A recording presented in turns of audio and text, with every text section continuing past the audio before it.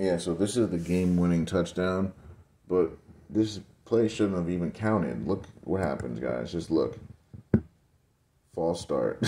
False starts. Nobody calls it. The Ravens kind of stop playing because they think it's a false start, and then they start playing. But it's too late now at this point because they're thinking it's a false start. DB has eyes on the ball, but doesn't make a play on it at all. Lets the guy catch it.